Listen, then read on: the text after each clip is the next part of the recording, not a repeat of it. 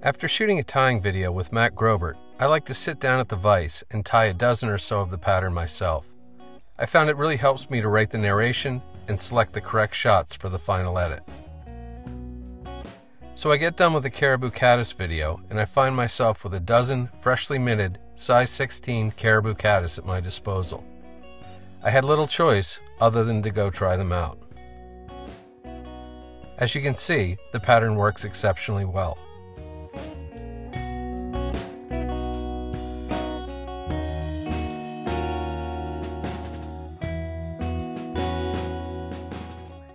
After releasing a fish, simply blot the fly with Amadou or a piece of real felt.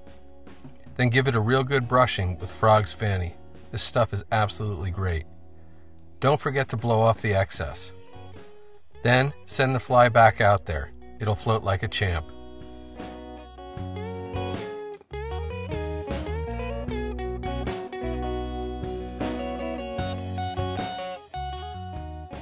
You may also want to check your tippet for knots or abrasion, or you might end up breaking off a really nice fish.